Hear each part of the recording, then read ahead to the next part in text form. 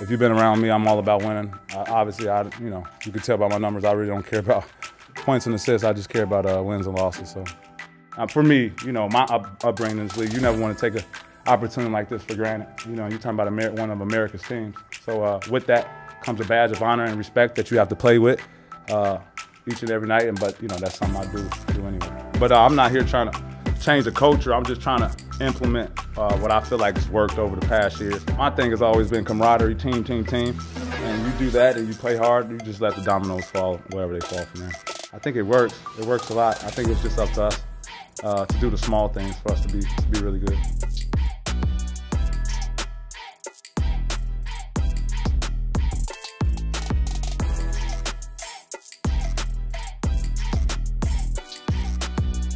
Pat Bev, thanks for having me today. Thanks for following me today.